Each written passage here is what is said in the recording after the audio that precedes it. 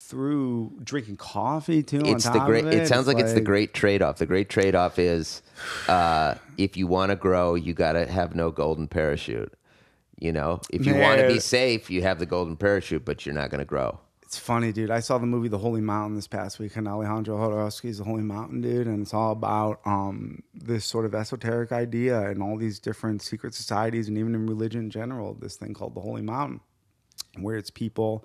The story goes like this, man. Everyone talks about this, from Ayn Rand to everybody, and the story goes like this. It's a Prometheus story. It's a man climbs the mountain of the gods in order to get the fire of the gods to bring it down to men. But when that man gets to the top of the mountain and finally gets the fire of the gods, what that guy realizes is, oh, I can't bring this down to men. I can only invite other men up to come up the mountain.